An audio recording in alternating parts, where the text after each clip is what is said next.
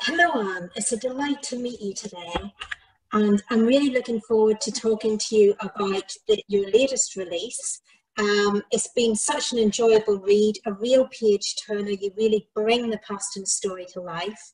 To those of you listening, Anne is a Sunday Times best-selling author, internationally published, sold over 500,000 copies, and this is just released from HarperCollins as a book, as an ebook, an audiobook, and I highly recommend it. So, Anne, tell us, what is the Royal Game all about? It's about the Paston family, who were a family on the rise. Over 100 years, they improved from being bondsmen to being gentry. And it's a story of survival.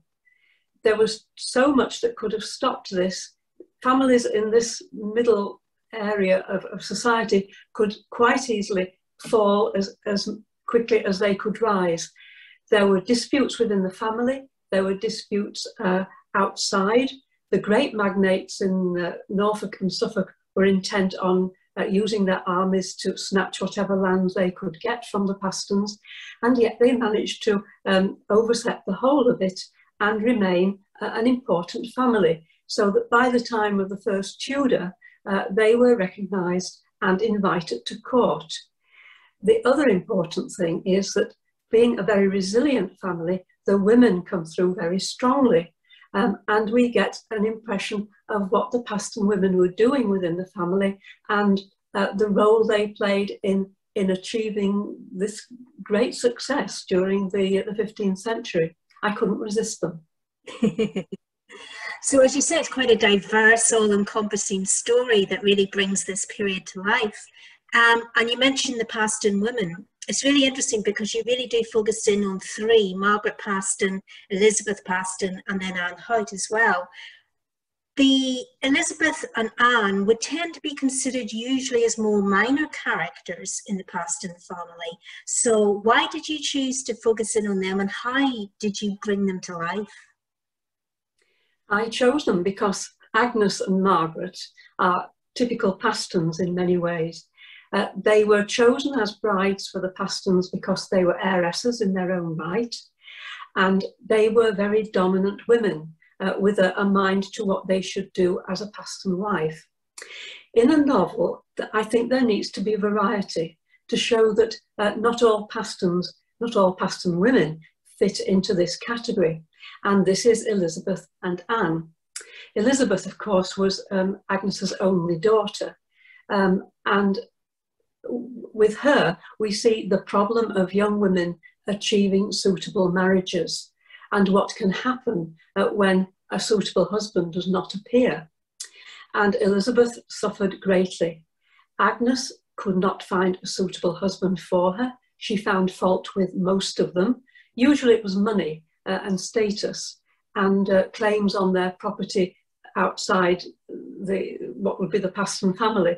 And so she refused them all. And her tolerance and patience with Elizabeth grew steadily stronger. She beat her daughter, she kept her in confinement, and in the end she boarded her out to Lady de la Pole in London, hoping that she would get her from under her feet. And she made it clear in her letters that she didn't want to go on living with Elizabeth.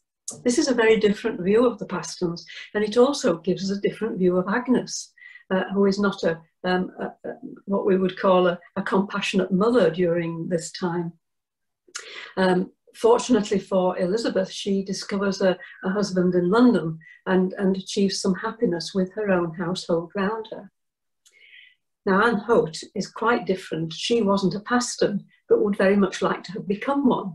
If she could pin John too down to agreeing with what he said, with what he did.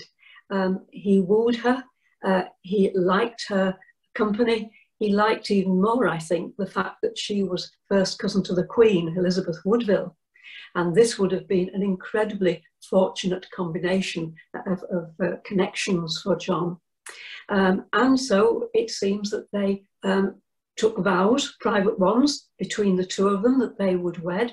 But could she make him then go further than that and announced to the world and to his mother and to his family that in fact they were man and wife.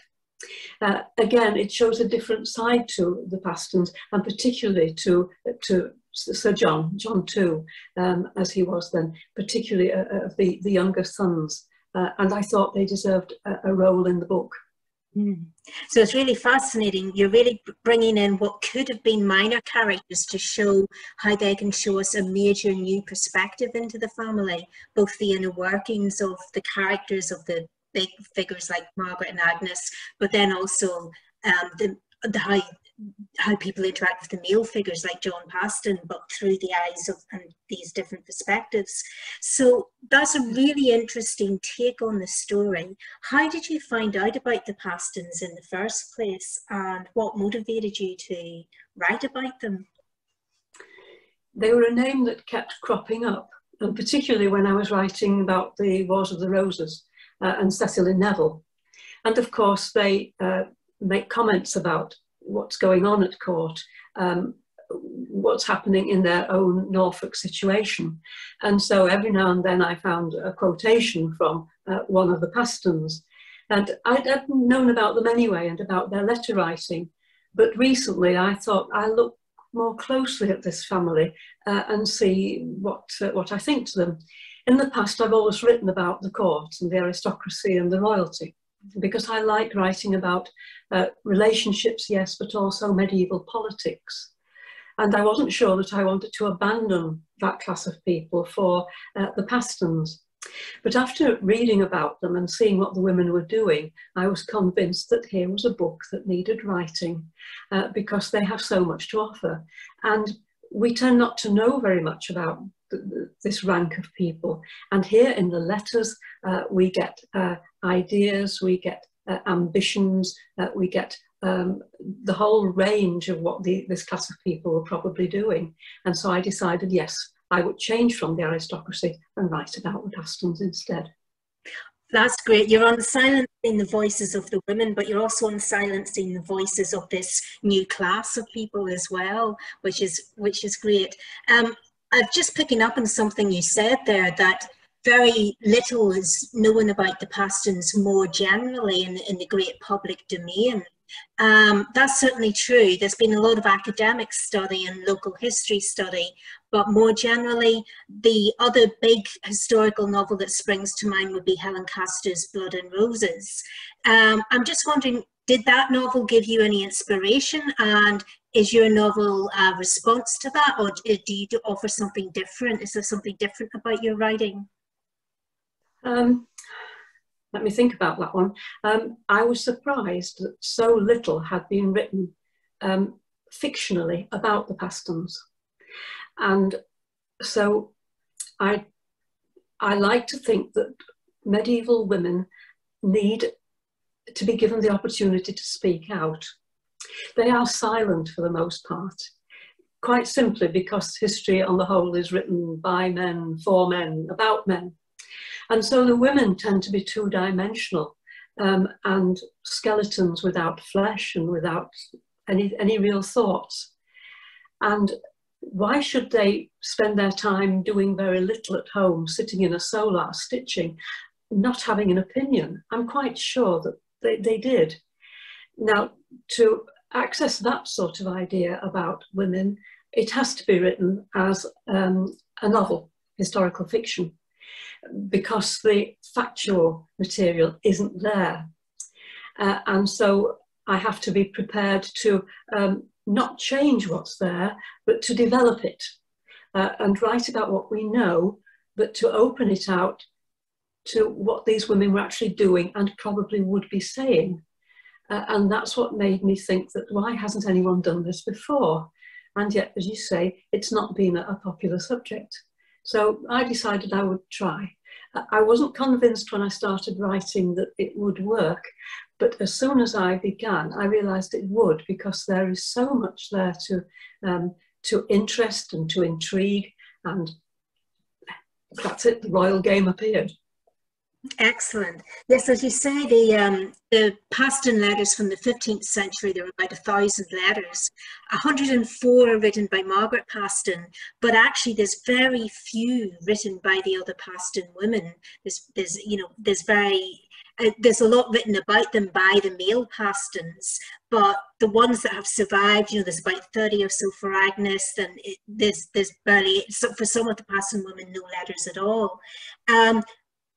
And yet, one of the women is the best known Paston because she's the author of the earliest recorded Valentine letter, and that's Marjorie Bruce Paston.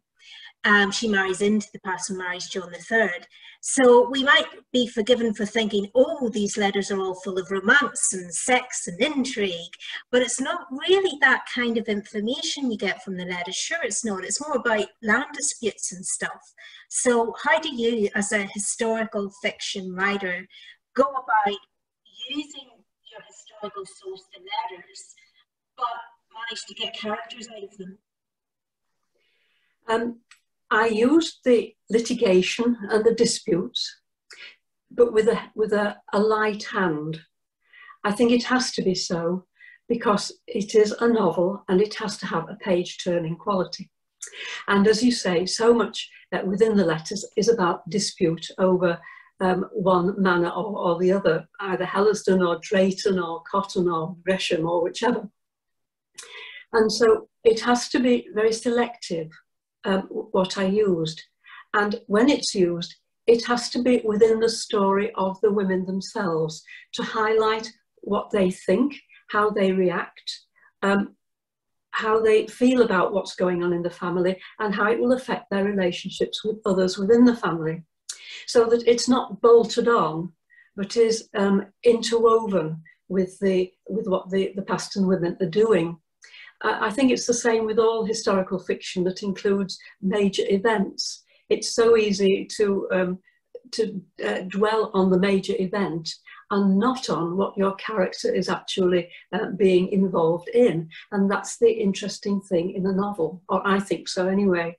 And so it really was a case of being selective, choosing some of the disputes and developing them. Some of them I more or less omitted because of time constraints and my editor saying there is a word limit on this book, and otherwise because, as I say, the pace must not flag, and to go into too much detail, it does drag the pace down and it makes people weary of it and they want to get back to what the women are doing and thinking. So basically it has to be woven in, and to think, yes, what would Margaret think about the Gresham situation? Does it cause disputes in the family? Yes, it does, between her and her husband, between her and her sons, between her husband and sons. And they're the things that are so interesting, I think. So it's really like you're inhabiting that character and you're breathing and imagining what it's like to be that character. And that's certainly what comes across when reading the novel. You feel you're really getting to know these characters, which is great. As you mentioned, there are disputes, Gresham, Helsden, Caister. There's lots of land disputes. There's lots of disputes with their neighbours over numerous things. And certainly this is during the period of the Wars of the Roses. And yet, while there's tensions between the Yorkists and Lancastrians interrupt the Paston schemes for advancements, there's, as you say, there's a need not to focus too much on context, too much on a historical account. So how do you deal with the sense of lawlessness in the novel? Do you give that sense of Yorkists versus Lancastrians? You know, if you're coming to this without knowledge of Wars of the Roses, do you need to have that knowledge? What do you do about that whole sense of lawlessness that we find in the Paston period? Yes, I agree.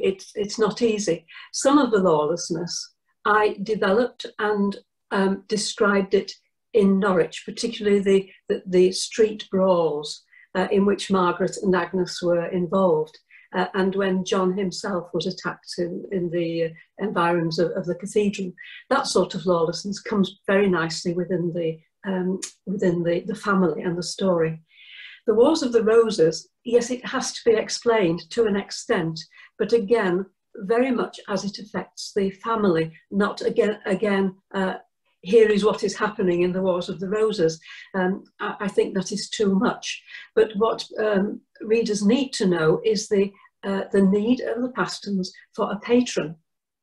And this is desperate for them because the Duke of Norfolk and the Duke of Suffolk are so powerful that there's no chance for the Pastons to fight back against them and keep a hold of their lands.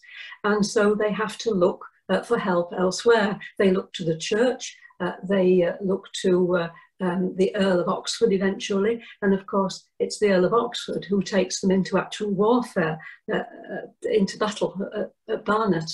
And of course there, because they're on the losing side, they end up as traitors and with the possibility of losing their land. So it has to be explained to that extent to bring the Pastons into what is happening throughout England. But in fact, there were so few battles in Norfolk and the local area that it doesn't impinge on them too much. So again, with a light hand, so that it's understandable, but it's not overwhelmed by national events. Excellent insight. And of course, one of the difficulties with the Paston story for anybody approaching it, whether it's the first time you're encountering it or it's the 20th year of encountering it, is that it's such a big story. There's so many people involved. You've got this big, large letter corpus to dig into. How do you sort out a beginning and a middle and an end for a novel? Because you kind of need that narrative arc and structure in a novel. So how do you stop it from being a whole series of mini stories, and how did you thread it into one coherent shape of a narrative? I decided the best place to start it was on the death of Justice William, and so it brings a lot of the main characters in there, and it also brings the first dispute over the will, where Agnes claims that on his deathbed, Justice William changed his mind. So immediately you get a conflict and you get the main people there. And of course the conflict continues to the end of the book and to the end of the whole story, with Agnes's son William thinking that he has been disinherited and wanting to get land back that ought to have been his. So it seemed to start pretty well there. After that, it's chronological. It fell very easily into a sort of seamless trend, but changing voices, so that when Elizabeth becomes the main voice, it fits in there, and Anne Hote very much towards the middle and end of the book, when she becomes a figure on the scene. Where to end it, I decided to leave it on a cliffhanger, with suddenly the Duke of Norfolk's forces arriving at Caister Castle and claiming that the whole land was his, and that the will, the Fastolf will, was of no value. And it seemed to be good there to end it on that point, leaving it unclear what would happen next. Mm-hmm. Yes, moving through all the letters is difficult. Some of them I had to abandon, because they, as I said, they're very much into dispute over litigation, and so they had to be pushed on one side. But I found that the chronology of it worked quite well once I knew which Paston women I was going to write about. Excellent. I'm just reflecting on my own experiences of the letters. One of the most frustrating things to a critic of the letters is that we often don't have the letter that the letter is responding to, or the response to the letter. So you get things said in them like, the thing that you sent me, and we don't know what that thing was, or, you know, that sort of sense that these matters that we're now dealing with, we don't really know what they are. What would you say is the most frustrating element for a historical novelist when writing? What makes you go? I think you've nailed it beautifully there, when there are so many elements of it that are unsure. And when I can't find anything nationally that I can link it to, or even particularly locally, sometimes it may be the state of trade in Norwich. And when Margaret was anxious about whether she should sell her wood then or later, because it wasn't a great value then and she'd get more money for it, and yet her son was demanding money to be spent on things at court. Sometimes it's possible to guess, if you like, a bit of imagination there, but sometimes it's not. And in that case, I have to say that I omitted it and just pushed it on one side and went on to something that was definite. Because I think when it is so uncertain, it doesn't push the plot on anyway. And if you're not careful, you end up falling into rabbit holes and can't get out of them. Indeed, indeed. And what about the language? Because obviously these letters are written in the 15th century and English language has changed so much. Do you get a flavour of the way in which they sound in the letters? Do you just translate it? How do you translate it into modern English? I try and write formally on the whole, because that's how they wrote the letters. And yet there are elements of closeness and of intimacy and where the formality falls away. I haven't used much verbatim from the letters, except for starts and ends of the letters, which are usually religious, and it gives an idea of how important it was to Margaret that she wished her son well and in God's good grace and such. And I love some of them, written in haste, and I expect a reply in haste. You can just imagine her not sure that either husband or son would reply anytime soon for her, and yet she writes some lovely pieces of work there. Otherwise, very much in, of course, modern English, no anachronisms, of course, and very plainly written in that sense, so that it's not Middle English, but neither is it quirky or anything like that. And I hope it comes over in a fairly straightforward way, so the reading of it is easy. If readers then like what they read, it might persuade them to go back and look at the letters and see how it's written in the letters. And some of it is lovely. I love the way that, however angry Margaret might be at one of her family, if there's a necessity, she tacks on to the end some shopping she would like from London, this wonderful multitasking of a medieval housewife. And that sort of thing I certainly did pick up. So, the piece of sugar and the cloth to make hats for the boys and such like. It's a lovely touch, and things like that, of course, I used. Brilliant. Can I invite you now to give us a short reading from your novel, just to give us a flavour of this wonderful way in which you bring these characters to life for us? Yes, I will. And this is an example of creative license, if you like, of using what we have, but developing it to make a dramatic and exciting scene, as I'm sure it would have been.